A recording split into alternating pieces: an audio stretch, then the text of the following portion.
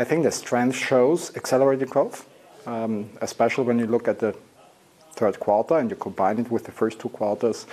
You see each quarter an increase in organic growth.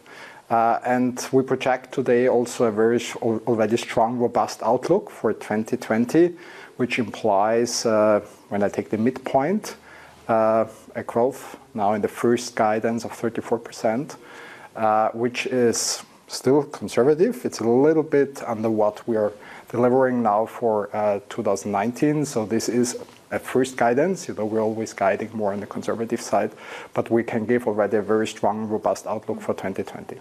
And what regions are specifically behind this growth?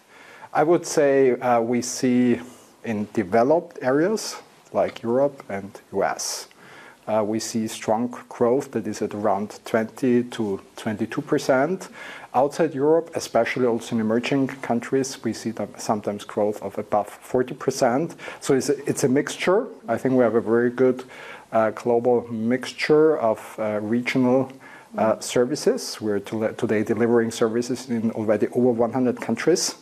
And I think payment and the transformation of payment processes into the digital ecosystem is probably in the next 10 years one of the strongest growth markets. Hi, I'm Joanna Bersecci, and thank you for watching. You can check out more of our videos by clicking on the boxes on the screen.